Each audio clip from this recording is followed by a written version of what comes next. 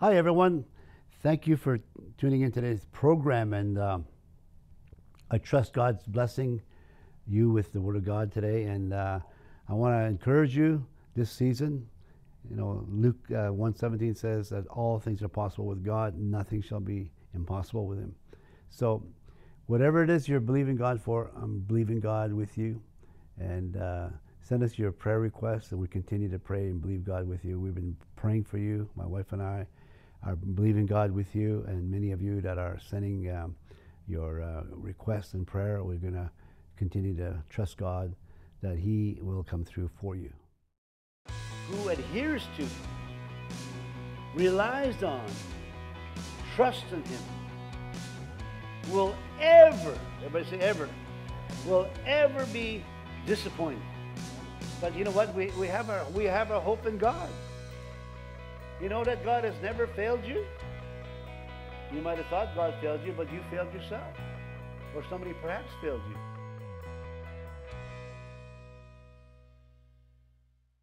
How to respond to disappointment. And the series, of course, is, how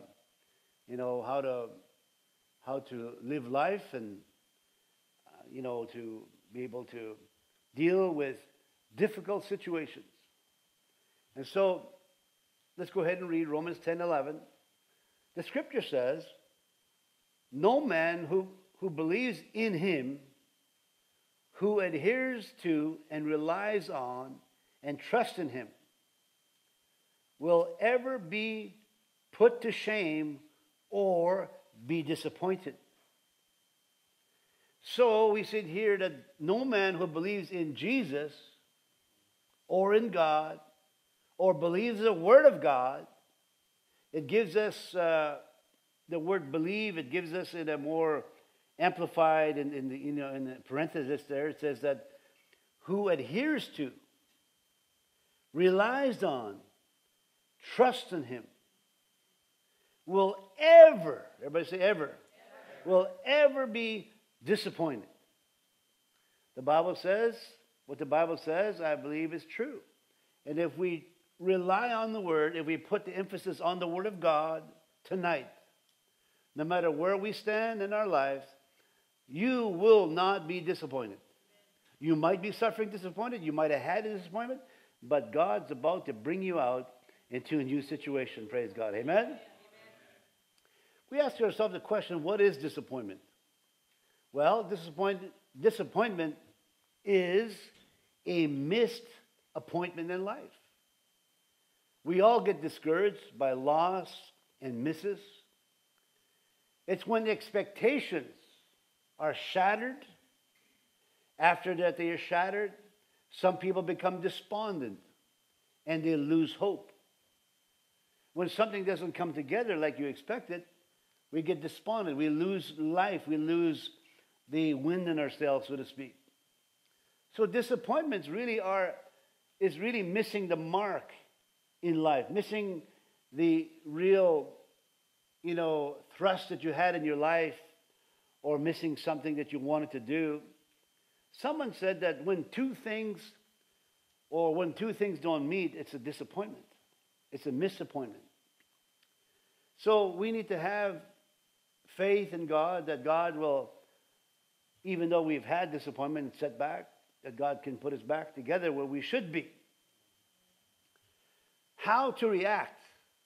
That's the question. How do we react when you come to a disappointment?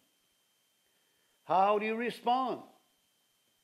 Someone said, it's not what happens to you in life, but how you respond to things. It's really about how we see things in life that impacts us the most. Some view life from a dismal perspective, while others see things as a necessity or a change, or maybe perhaps even an opportunity when they become disappointed. Something might happen where it doesn't meet your expectation. So then you have a optimistic view on that. You say, hey, maybe this might be an opportunity for me. Brother Hagin used to say a lot, and I used to hear him say this, when things go wrong and it doesn't go right the way you expected, he always said this, it's another opportunity for me to prove the Word of God is true. And that's the real crux about it, is what you do and how you begin to respond to it. So disappointment, how do you respond to disappointment in life? You know, we all have them. So don't be a pessimist and see the glass half empty. Rather be the optimist who sees the glass half full. And you know, the religious leaders in the Jesus day saw Jesus as a way out of their bad situation or their present dilemma, and they wanted immediate freedom from their enemies. And so sometimes, you know, we look at an opportunity or something happens in their life where they feel, you know, this is my time, and maybe when it doesn't happen the way they wanted to, things fall apart, and you feel bad. You become disappointed. You lose life. So how do we react in life is really the matter of when you have disappointments. Everybody has disappointments. Every one of us has gone through disappointment. If you haven't had any real bad disappointment yet, you know, just get ready. It's not if you'll have them, it's when you will have them. Right? Can you say I've had a disappointment in my life one time or another? Yeah, we've all had them, you know. So none of us here, this message is made just for you. Let's go ahead and read our scripture again. Romans 10:11. The scripture says that no man who believes in him, how many believe in Jesus? You believe in God. How many believe in the word? Yes, amen. He says anyone who believes in Jesus, here's what it says. If you believe, this is what happens. When you adhere to it, that means when you begin to act on the word, act like the word of God is true. When you rely on the word of God. You know, you can't trust God if you've never trusted the word of God. See, the word of God and God and Jesus and the word, the living, this word here is the same. God is this book here. That's who he is. He put his will here so that we can rely on it. We can depend on it. And so anyone who adheres to and relies on and trusts in him, and I'll say this again, it says here, will ever be put to shame or ever be disappointed. Is when you trust the word, when you trust God, then your disappointments are about to be gone, be a history. So as I mentioned, it's not what happens to you in life, but how you respond to life and how you respond to something bad that happens to you that really matters. You ask yourself the question, am I responding appropriately to the problems I'm having today? Or a major disappointment? I've had to make major checks in my life. I had to make just really, 360s to turn my back on the disappointment and say, you know what, I'm following God no matter what. I've known that people I've been disappointed in people. They've been disappointed in me. They failed me. I failed them. But you know what? I'm going to trust the word. Amen? I'm going to trust God. So don't be the pessimist that sees the glass half empty. Be the optimist who sees it half full. As I mentioned, the religious leaders said this. When they saw, sometimes somebody might see you and me, as a way out of their problem. Hey, you have the answer for me. You got the money. You know how to do this and that. And so when we put our efforts in believing in somebody and put our hope in somebody, and when they don't come out the way we thought it, or the situation didn't come out, we get despondent in life. And so it makes us a little shy to go ahead and run forward with the things of God. I know I've had different situations in my life where I didn't want to be as strong as I was to certain things in life because I got disappointed. And so I shrunk back, and I didn't take the opportunities that was presented there for me. But since then, I've changed. And here's the religious leaders. In Luke chapter 24:21, these leaders, these religious people, saw Jesus as a way out of their dilemma. Sometimes we run to the word only just to get out of the trouble for a short time. Just to stop hurting for a little bit. And some people only cry because they've been caught. They only cry because they're hurting because of the trouble. Well, it's okay to cry, but sometimes you have to understand that you're only crying for yourself. We need to cry because we messed up with God, and let's have the holy, how you say that? You have, it's holy sorrow. I'm not sure how you would explain that, but so let's look at the book of Luke here, 24:21. But we were hoping that it was He who would redeem Israel free. Yes, besides all this, and now it's the third day since these things occurred. Now these people Jesus had died, and they were expecting Jesus to be a certain way, and they thought, here's our hero. And a lot of the Toronto Maple Leafs fans are just despondent now until the fall comes, But all the Boston Bruins fans are just rooting away, but you know what? We have our hope in God. Amen. If there's a God, then the Leafs will rise again. Amen. And so sometimes we don't react in life because we see things a little different. So these guys here, he said, besides all this is the third day since this occurred. So they were expecting Jesus to become this political, perhaps, leader or somebody that's going to redeem them and to free them from their captives. And so they were disappointed in the fact that Jesus didn't do what they thought was going to happen. So their expectation about Jesus made it a very disappointing time in their life. And perhaps you, with your relationship or whatever it is you're going through, maybe a business deal or something like that, you've been disappointed because you lost money, you lost relationship, you lost something that that you hoped that was going to happen. These guys said that we hoped that Jesus was going to help us out over here.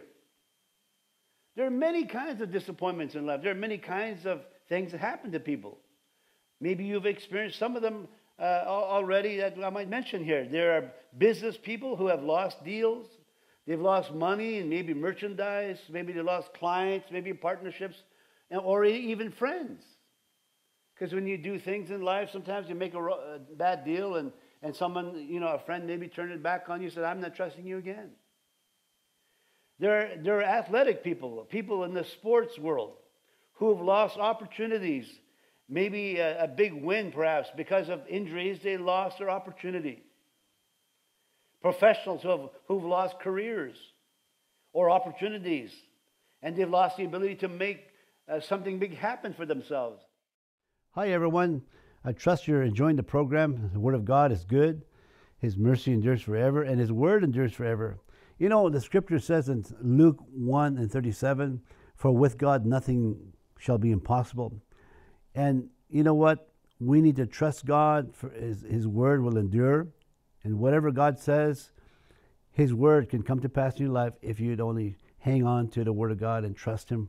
And Matthew 18:19 says, if two shall agree on earth as touching anything, it shall be done for them by my Father which is in heaven. So we are agreeing with you. My wife and I have been praying for you as our partners and friends across this nation and trusting God, according to Matthew 18:19, that we pray in agreement, and whatever we bind on earth shall be bound in heaven, whatever we loose on earth shall be loose in heaven, according to those scriptures. So thank God for faith, and thank God for answered prayer. So we're going to pray with you at the end of the program and pray that God will have a breakthrough in your life, with you and for you. In Jesus' name, we'll be right back after this. Enjoy the program. If you're in the Thunder Bay area, we'd like to invite you to one of our live services right here at Faith City Church in Thunder Bay, Ontario, Canada. Service times are Sunday morning at 10:30 a.m. and Wednesday at 7 p.m. Pastor Roma Fisher ministers a practical word that will inspire your faith. We look forward to seeing what God has in store for you. Something big happened for themselves. Just regular people, perhaps, just like you and I, who lost vision. And their dream had been shattered or cut short because they made a bad decision along the way. And it come back to bite them on the behind. The question is going to remain always, what will you do? How will you respond to the disappointment. You can think of many, even right now, of different things that happen in your life. I can think of a lot of things. Even following God, sometimes I thought God was going to do this, God was going to do that, and yet it didn't happen the way I thought it was going to happen. Because I only imagined it in my mind. And perhaps you are the same way. You've imagined what God was going to do. But it didn't happen the way you thought it was going to happen. But you know what? There's always hope. There's always next year. Amen. Sometimes you must have to talk to yourself. You ever talk to yourself? I believe many of you are talking to yourself. Sometimes, you're talking to yourself and you don't know it. And you're going through something over and over in your mind. How did that happen? Why did I do that? I shouldn't have made that decision. I shouldn't have bought that. Maybe I shouldn't have said this to somebody, or shouldn't have, opened myself up to them, and so on. The psalmist David asked himself this question when he was down in the dumps. And really, when he was down in the dumps, he should have asked himself, he had a relationship with God, and he should ask himself, God is with you. And perhaps you and I need to ask ourselves the same thing when we're going through. It's good to remember that God will never leave your side. Hebrews chapter 13, verse 5 and 6 says this, New Living Translation says this, don't love money. How many of you love money? Nobody's going to respond now. You're going to run to the altar right now and cry. Prostrate yourself in front of the altar. So he says, don't love money, be satisfied with what you have. So he said, well, I'm not satisfied with what I got. I want to have more. Well, it says, God says, be satisfied right now with what you got. That's why you're disappointed. For God said, who said it? God. God said it. He said, I will never fail you. You know that God has never failed you? You might have thought God failed you, but you failed yourself. Or somebody perhaps failed you. He said, I will never abandon you. So we can say with confidence, the Lord is my helper. So I will have no fear. What can mere people do to me? We need to have that kind of confidence, like this man said. David said in Psalm 42:5, the Common English Bible said this, why, I ask myself, are you so depressed? Have you ever asked yourself, why am I so depressed? Why am I so down? Why am I feeling bad here? Sometimes, I don't know, it could be, subconscious, or you're not aware of your thinking. You're not aware of your thinking, but you might not be aware that you've been thinking a certain way and it's making you feel down. That's why you have to deal with everything in your life. The Bible said, the psalmist said, the one who trusts in God is never afraid of bad news. It's hard to believe that if you don't follow the Word of God. The one who trusts in God is never afraid of bad news. And how many of us, can say, ouch, because we've been afraid of bad news. And so, he said, I asked myself, why am I so depressed? Why am I so upset inside? Hope in God. Because again, I will give him thanks, my saving presence, and my God. Psalm 42:5, New Common English Bible says that. And so I picked different scriptures that say it in a way that I believe that common people would understand. I don't use the King James a lot, only if it's straight English. So I know that you guys are straight with English. I haven't heard anybody here talking King James in the hallway ever. They never come and phone me and say, how dost feel? Nobody ever asked me that, but they always tell me that King James is the only one that Jesus used. And the apostles. Some guy said that, well, I like the King James because it's the only scriptures that the Apostle Paul used. Well, the King James never was written till the 1800s. And God is much older than the 1800s. Well, Really, it's one of the best translations for sure. But let's not kid ourselves here. Now, David was asking himself this question. And he was in a certain evaluating situation in his life. He was talking to himself, meditating. He was talking about how he felt. I don't know if you ever get up some morning, and I don't know, like I've asked myself some questions. I said, how come I'm so upset? Why do I feel funny or something? I don't understand what I'm feeling. Sometimes it has to do with what I've been eating. Maybe I ate too much pizza that night. Onions or something upsetting me. It could be something you've eaten because it brings you down. It's not all spiritual. Or maybe because you watched a bad movie yesterday. Too much Netflix. Too much coffee, whatever it is. But sometimes, you have to ask yourself these things. So, and certainly David was. David himself had questions. Just like you and I would have questions about why am I disappointed about this situation that I'm facing or that has happened. For instance, David had these problems. He struggled with getting on the throne. Saul was there preventing him from getting to the throne. In fact, trying to kill him when trying to persecute him when he was trying to get somewhere, and he was trying to do the best thing he could to help the people of God. Sometimes yourself, maybe somebody who is a Christian who is preventing you from entering in where you should be. That can happen. But God sees it. But he had a child with this woman. You remember her name? Her name was Bathsheba. Bathsheba is her name. And she had this child, and this child died. And so he was so disappointed. What happened? God says the child's going to die, and he was so had a hard time. And then he had another situation where his son that he loved so much, that he loved so much, this young man, and what's his name again? This young man, Absalom. Remember how many remember Absalom? I told my wife. I said we should have called our dog Absalom. She said no, don't call him Absalom. It's like calling somebody Judas. You don't want to be remembered like Judas. But anyway, whatever. And so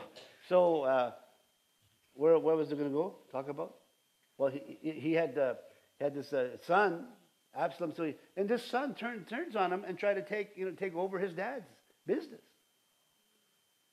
Take over, If you ever had a situation where somebody turned his back on you and tried to steal what belongs to you, that's a major disappointment. Particularly somebody who you loved and cared for and took care of them. When any parent could think about this, you raise a child, you feed them, you give them clothes, you did all these wonderful things for them, and then they turn their back on you when they're 17. And they don't want you anymore. And they turn their back and they say, yeah, God, Dad, just give me the car. And then your heart breaks and says, yeah, okay, here's the car. and everybody had those situations. And David here had a major disappointment here. He was working on some really hard stuff in his life. So, it's hard when we lose friends and relationships break or fall apart. We've all had breakup in life and some great loss. Something that's been dear to our heart has been lost, and we become despondent, unresponsive to natural things in life. We don't want to even go out for a nice meal. Ernie, where are you? If he's despondent, I say, let's go for chicken. He's just sitting there like this. And normal times he says, let's go. You just have to say KFC, and he just wakes up. If you live long enough, you will face many challenges. The Scripture tells us from our Bibles. The Common English Bible says, I will say to God, my solid rock, why have you forgotten me? Why Do I walk around sad, oppressed by my enemies? My bones are crushed. My foes make fun of me, constantly questioning, where is your God now? I mean, this guy was really going through some hard times, going through a really difficult situation. He said in Psalm 42:11, the Common English Bible says, why ask me? Welcome back, guys. We want to pray with you right now. Take this opportunity to pray with you. In the name of Jesus, my friend, my partner, I'm going to trust God with you. If you stretch your hand towards the camera as a sign of agreement, I'm going to pray with you right now. In the name of Jesus, Father, I come against all the attacks of the enemy against our family and friend. In the name of Jesus and our partners across Canada and wherever they are, I pray in the name of Jesus that healing will be granted unto you. I pray according to the Word of God, that the scripture that says himself took your infirmities and bore your sicknesses. I pray in Jesus' name that healing be granted unto you. I pray that God will supply all of your needs according to his riches and glory, Philippians 4:19. In Jesus' name, that every need be met. I pray according to the Word of God, that 3 John 2 says that God will grant you prosperity in everything that you're doing right now and give you success. And Joshua chapter 1 verse 8 says that God will give you good success as you obey his word, as you trust him in the name of Jesus, that your family will come together, that as for me and my house, we will serve the Lord. Thank you, Father, for all the prayer requests that's going up right now. And I pray as my partner and friend names their condition and names their belief according to the Word of God, it will be met.